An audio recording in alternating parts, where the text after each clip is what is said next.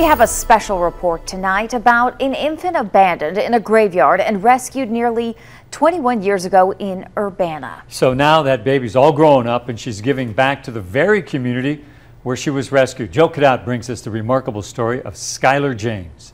Minutes or seconds after my birth, I was abandoned in a cemetery, and who they presume was my birth mother called 911 and said that she had abandoned a baby in a cemetery. A firefighter found baby Skylar James in Mount Olive Cemetery freezing outside in 20 below wind chills.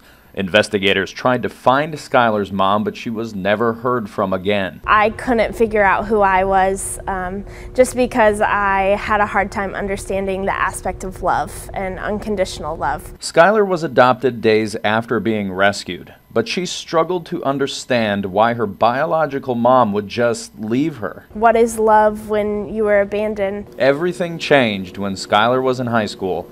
She learned to forgive the mother she never met. I was really able to understand it more, and so now I'm able to say that I have a forgiving heart for my birth mother and my birth family. I would love to meet them and tell them that I have no hatred towards anything and that I just want to share God's love with them. Skylar says the hand of God has been on her since she was abandoned.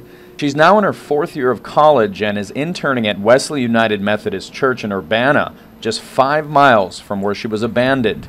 She says learning about becoming a pastor is full circle for her. It took a lot of time and a lot of prayer and just talking with God to realize that I didn't want to live with the hatred that was on my heart anymore and just be a free and forgiving person. Not only has Skylar been able to forgive her birth mother, she's been mentoring other kids who have been abandoned, hoping to be a positive influence in their lives. It's a tough thing to deal with, and so we all kind of have a mutual understanding for each other, and just getting to meet other people who have been adopted or abandoned is very important just to share that community with. Joe Cadotte, News Channel 20.